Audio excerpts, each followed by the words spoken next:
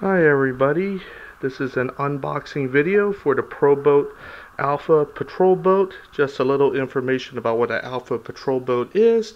It is basically a Vietnam War era PBR, living here in the San Francisco Bay Area. These PBRs were still running until 1995 when they used to sail them out of Mare Island and go to special events in San Francisco.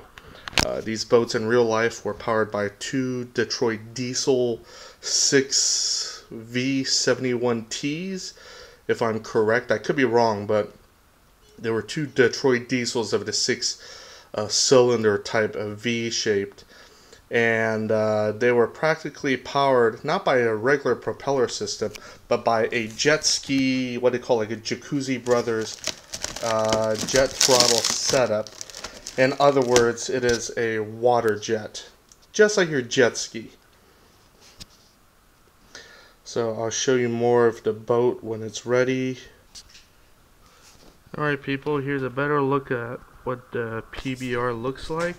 It's a pretty nice looking boat, just have to be careful with handling some parts. I know some people have said online that some of the parts might easily snap, but that's very easy to fix with super glue or even a glue gun. So we're going to go around and see how this thing works out.